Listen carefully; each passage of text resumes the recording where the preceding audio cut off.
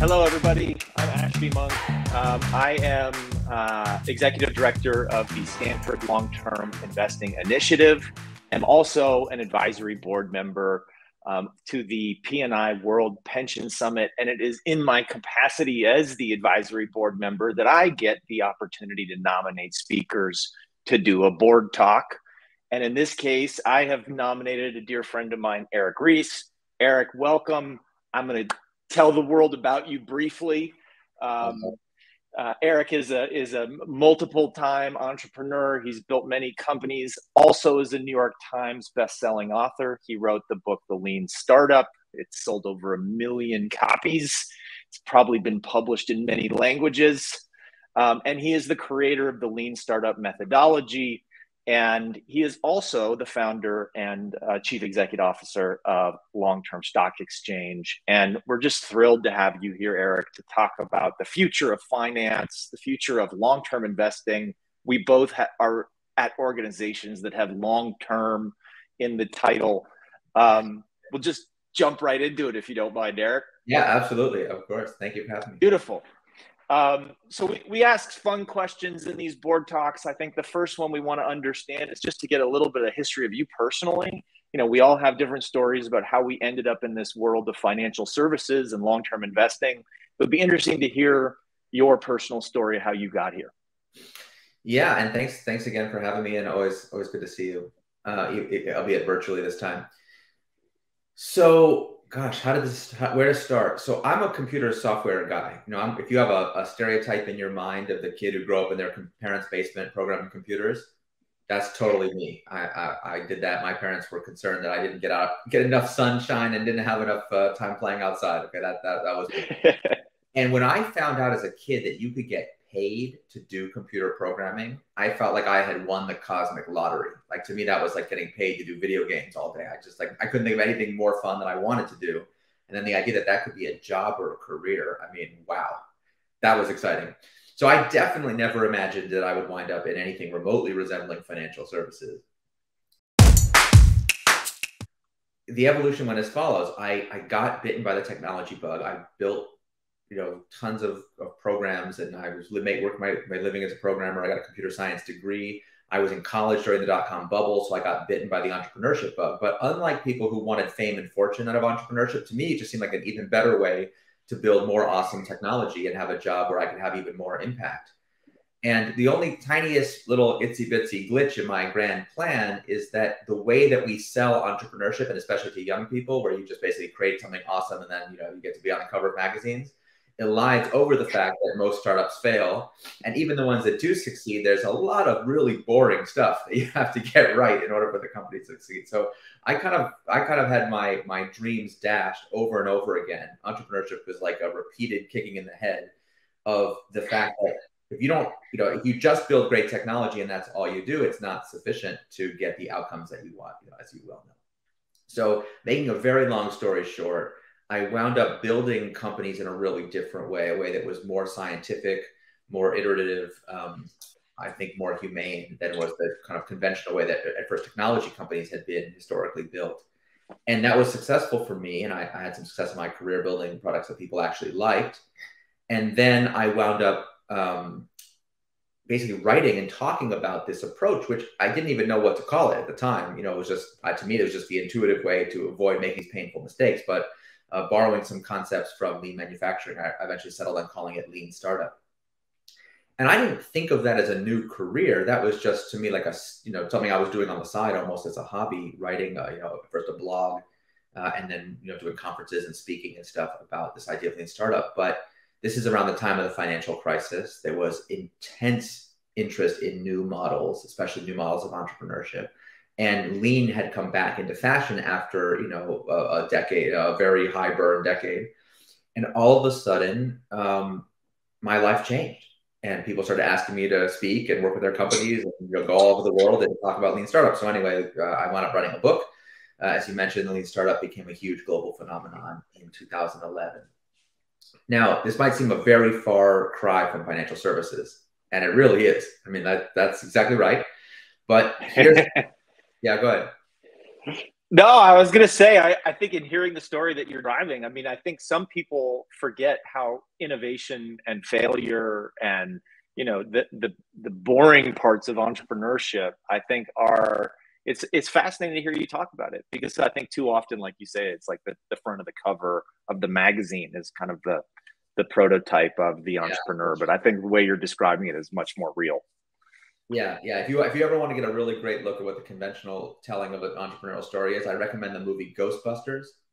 Which is just being movie about the paranormal. Is actually an amazing entrepreneurship story, like very classic. They're down to their last dollar in the petty cash drawer before the market turns, and they're able to make their dreams come true. And anyway, it's always told that way, where the most important decisions that entrepreneurs make, the really boring stuff, the gritty stuff, the management stuff, the accounting stuff, that's always swept under the rug in the little photo montage in the middle of the movie. You know, nobody wants to hear about that.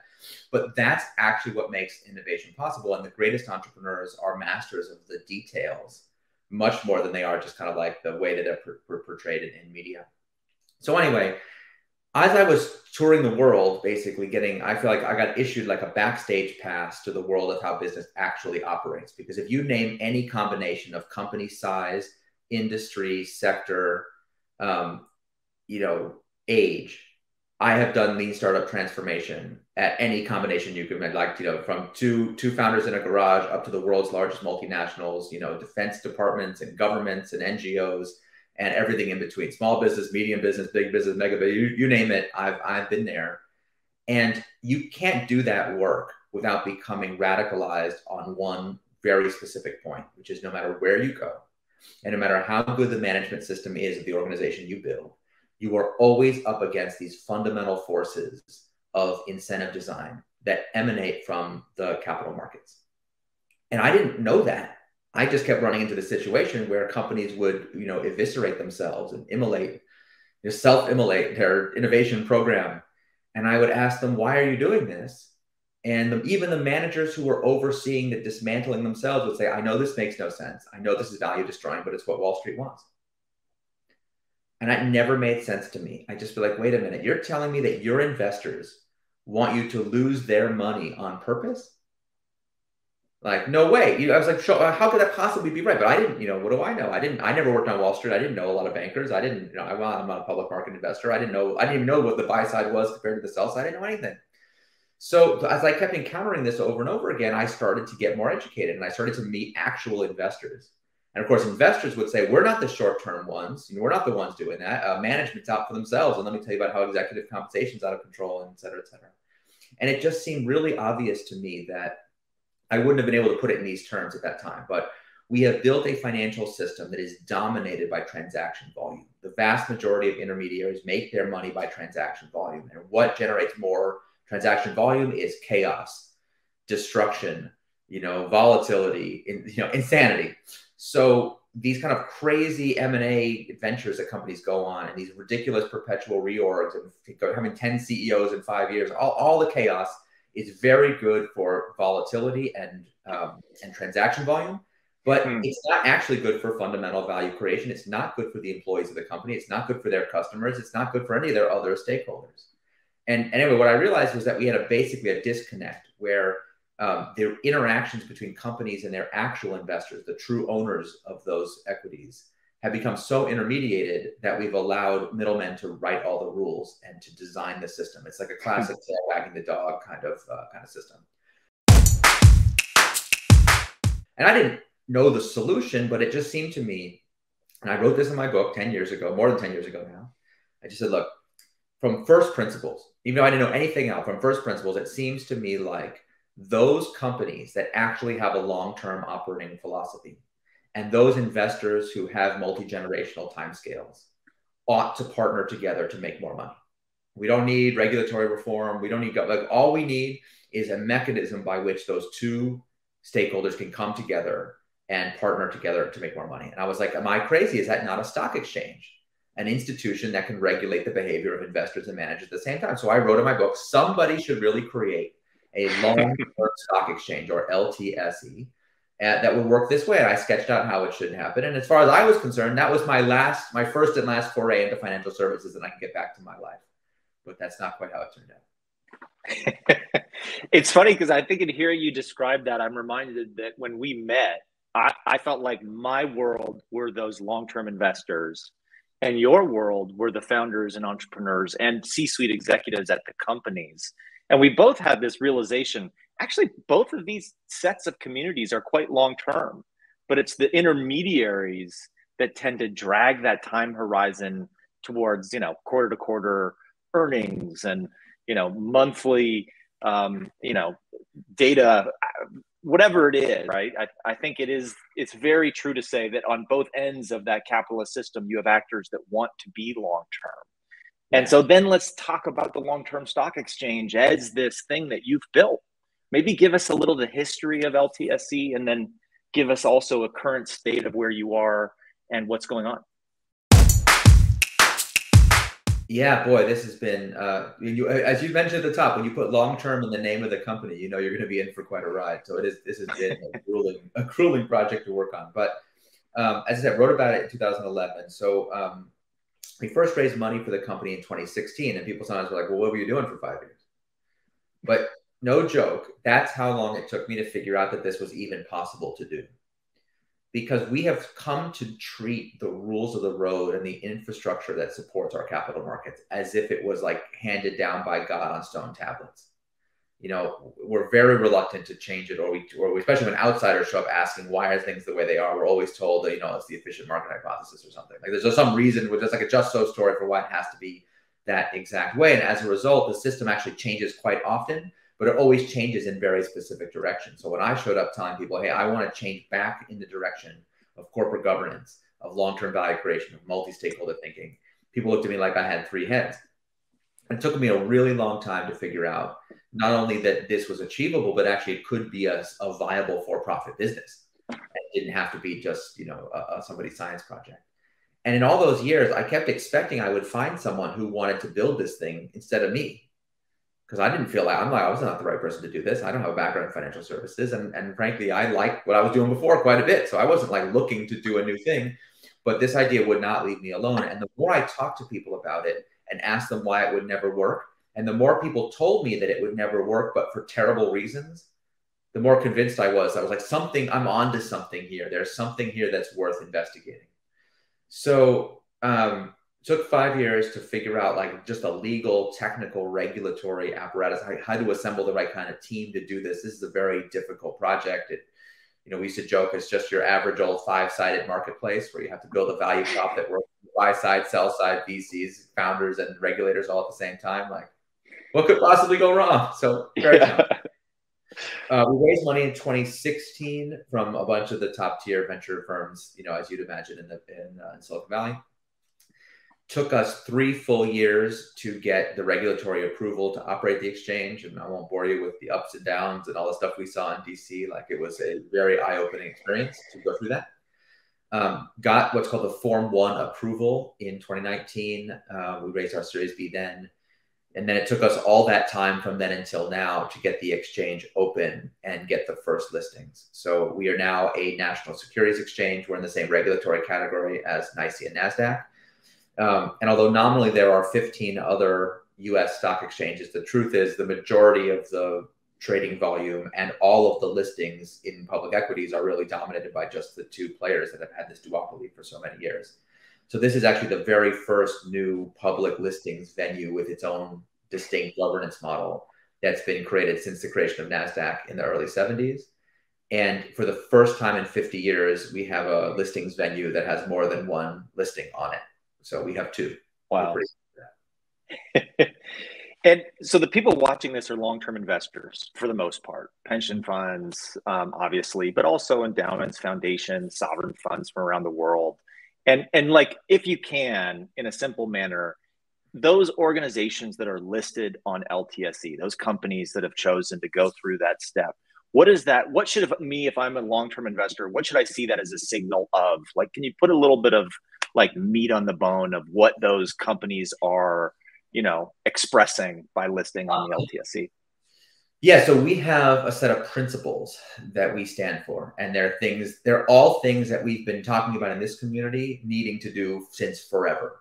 Long-term compensation for executives, long-term compensation for the board, board oversight of long-term strategy, sustainability, diversity and inclusion, treating the long-term investors as distinct from the short-term investors, and of course, having a multi-stakeholder philosophy of business. So every company that lists on the LTSE is required to make commitments to those principles. Now, as soon as you hear that, you're like, oh, another press release. Great. That's what we need. Companies put out another press release about how great they are. I mean, that was the last time you read an S1, from a company going public that didn't have all these keywords in it. But if you look carefully and say, okay, I see the promises they're making in the founder's letter. Let me read the rest of the S1. Let me look at the charter. Let me look at their corporate structure. Let me look at how the company is governed. Are those promises reflected in the governance? Of course not. And if they're not reflected in the governance, why on earth should I believe them? Hold on. We want companies to be able to win the public's trust by making promises that people can believe. That's really what this is about.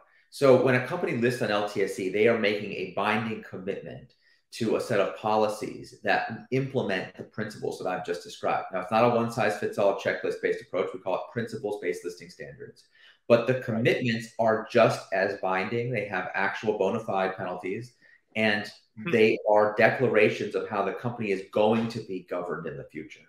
And especially for this new generation of founders and employees who are very values-oriented, very purpose-driven. If you look at their marketing, you look at their employment brand, look at the employee activism that is rising in these companies. They're very serious about values.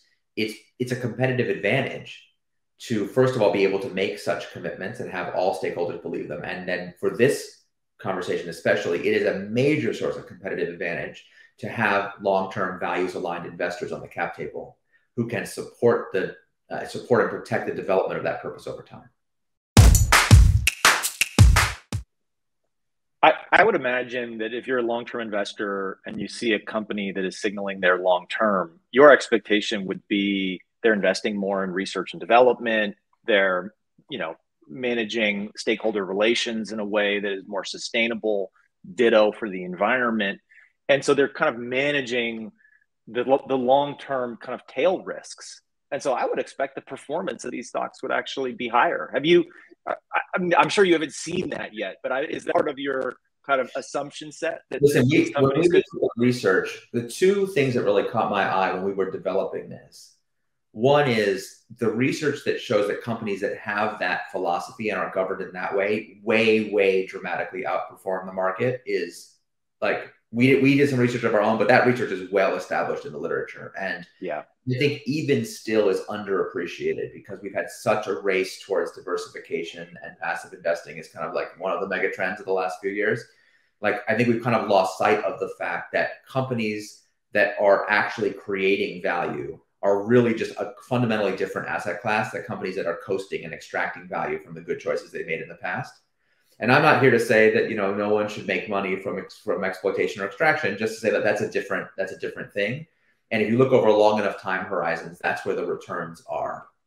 Plus, for those of us who are planning for our society to exist decades from now, let alone thrive, those are the investments that need to be made in order for our civilization to be preserved. So I feel like there's a double benefit to making those investments. You obviously get the superior returns, but you also feel like you're part of creating the reality of the future that your institution is meant to inhabit. So that's an advantage that long-term investors have, over short-term investors. And the second thing, and this is a little more surprising to me, is that if you take the exact same company and do nothing else but swap out some of the short-term investors with long-term investors, you instantaneously make the company more valuable. You drive volatility down like 30%. You drive short interest down instantaneously. And that doesn't seem like a big deal, but then that has major implications for the performance of employees. And obviously, because companies use stock as a compensation instrument, it has way different effects on the company's willingness to invest in R&D, for example. You see that in the data really clearly, and there's been some pretty clever studies to tease apart those effects. So it's not just finding the good companies and weeding out the bad companies. I wish it was that simple. Like, that's a kind of a childish black and white kind of view of this. It's also about pushing companies in the good direction and away from the bad direction. So like, we are like the corporate conscience, if you will, of these super organisms that are trying their best to do the right thing, but are under constant pressure from bad actors to do the wrong thing.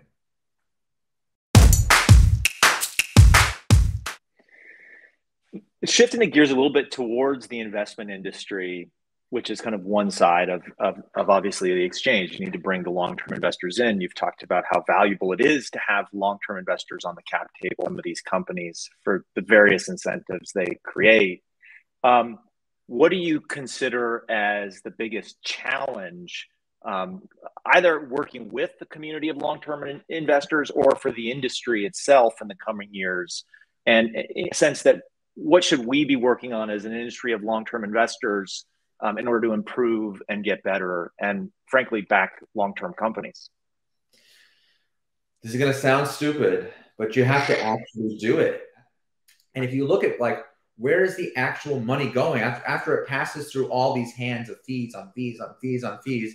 Where is it being invested? A lot of times at the base of that stack is just a bunch of secondary stock transactions. It hasn't actually financed any net new activity at all in the world. Which, like, I get it. If you're an individual person saving for retirement and you want to just be a passive investor and be fleeced by fees, like, okay, I understand. But for these largest asset owners in the world to, to not, I think they have a sacred obligation to actually finance net new innovation, at least as much as they're financing, the old world used to finance infrastructure projects, where that's where the returns were. So like, if you could see it, at least with a bridge or a dam or something, you could see what you're investing. I get that investing in innovation is more difficult, but I don't see the alternative. I don't understand why that's not a bigger priority for folks in this community. To give them some credit, Eric, they have one foot often in some government bureaucracy, and they have another foot in the icy veined world of financial markets. And it is challenging to build an internal capability to transact with the types of companies. And I think oftentimes, and the challenge that we find is a lot of those long-term companies tended to be private. And I think the revelation of your exchange, the long-term stock exchange, is it is actually a public market venue where you can express long-termism and you should build an index of long-term companies. That wouldn't be hard, for these organizations to allocate capital into. Doing a late stage growth venture deal is hard for Oregon. Yeah. Yeah. No, unfortunately, the ability for especially public institutions to deploy capital effectively across the private ecosystem, like there are a lot of factors that work against that, including many institutions that are completely locked out of those opportunities to get into those deals. So I don't think that's right. For the record, I don't think that's a good thing. I think that's a huge public policy error that has to be corrected. And of course, part of our mission in LTSE is to bring growth back into the public markets by having companies be able to go public and maintain that long-term perspective that they're able to get in the private markets now. And if people are sanguine about this, I just saw this yesterday. The main thought leaders in the venture ecosystem, in the private company ecosystem, the people that CEOs look up to the most, are constantly putting out a message now that you should not take your company public. Either don't do it at all. That was one of the big thought leaders was yesterday. We had a whole thing about don't take it public at all, or delay it as long as possible. So at the point that we've made being public so relatively unattractive that's the advice that entrepreneurs are given, that's bad. Like that's bad for pensions. That's bad for sure.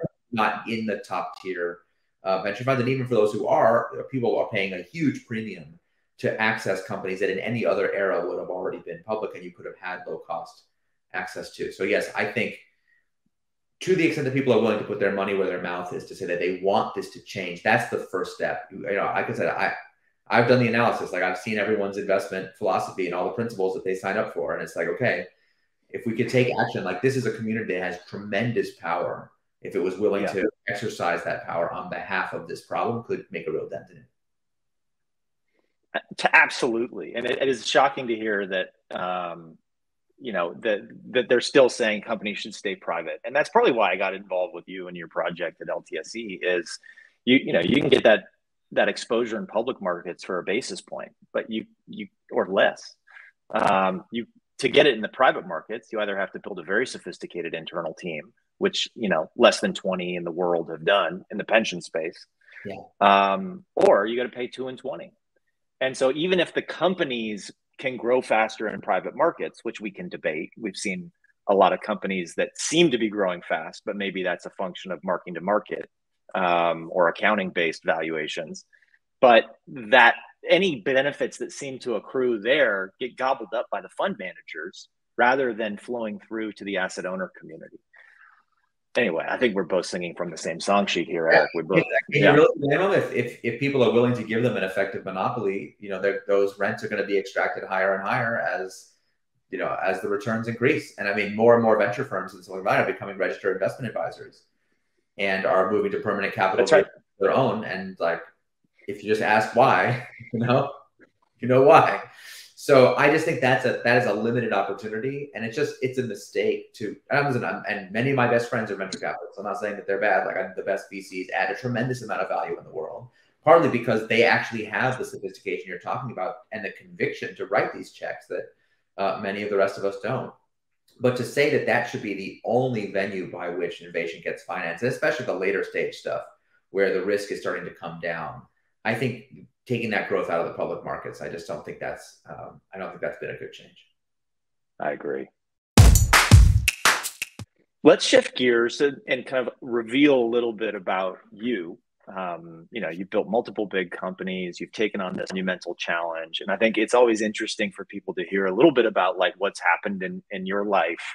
And one of the questions that we often ask is around like the best and worst advice you've ever got, either in your life, if you really want to go to that level, or in the process of building out LTSE. What is the best and worst advice you received? I think the best advice I ever received was to realize, and this is really hard to do, easy to say, very hard to do, but realize that when someone is giving you feedback, they're giving you information about themselves and not about you. So like I've probably had 1,000, 5,000, I don't know. I have no idea how many thousands of conversations I've had with people who are far more knowledgeable than me about LTSE, about capital markets, about going public, about, you know, like I've pitched the company millions of times. I have counseled founders. I've spent a lot of time in this world just talking about this idea. And I would say this is a very polarizing idea. So for every person who thinks it's just the most brilliant, awesome thing they ever heard, there's also, you know, several times as many people who thinks it's pretty much the stupidest thing they've ever heard. I used to think, okay, I gotta be tougher and build that hard exterior, become cynical and crusty, and, you know, and this advice really transformed it for me. It was like, no, actually, every person is just revealing to you what they care about, what they like, what they want. And they might be right. They might be like, when they're telling you about you, they don't know who you are. They don't know or generally care about your inner reality. They're just saying that, like, I want this. This is what I'm looking for. And that ability to parse feedback in that different way was absolutely essential to building this company. I would have gone crazy without it. So I think that was the best advice that I got. That's great. Worst advice?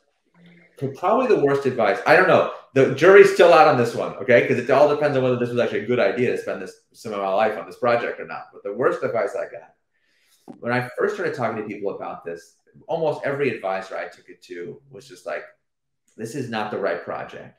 They always be like, this is an old man's game. Do this in retirement.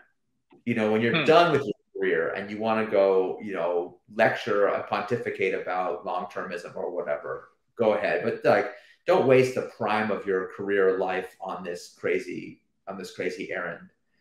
And I mean, listen, if this all turns out if this ends in disaster, maybe I'll look back and be like, actually, it would have been a good retirement project, not this. But I just feel like in our world, there is this tremendous cynicism about whether reform is possible. And just, you know, the majority of voices for reform are like people that are retired. They're people at the end of their career, or they're people, you know, who are not really in a position to like push for the reform directly themselves as their job.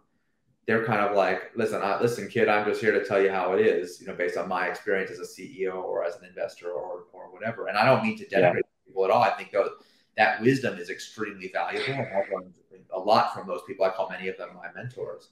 But I do think that there's kind of a lack of willingness for people to actually really engage with their actual career in the project of reform, especially at a time in the world when it's so urgently needed. Like our civilization is actually falling apart at the seams. I'm sure people have noticed.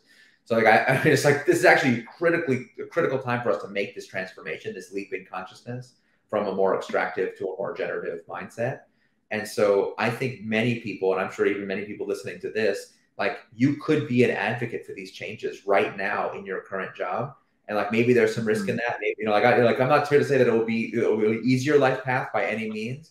But I think when we all get together after we're all retired and we're all having a drink and talking about what we accomplished in our lives, I think those of us who make that leap will be proud to say, like, we at least made an attempt to steer the civilization onto its right course. We elite privileged few who had access to the levers of power, to the decision-making authority. We used our voice and our privilege and our power to try to make change. And so I hope more people will take up that challenge. Thank you, Eric. And we're not done, but I just still wanted to say thank you for like dedicating for dedicating your life to this work. I think it's ultimately why I invited you on here. I think it is inspirational. And to give you some credit, I mean, when we first started working together 4 years ago, like it was a pretty crazy idea. But I'll tell you today, like people, when I would tell them, they'd be like, they'll never get a listing. Maybe they'll get their Form 1, maybe. A lot of people were dubious.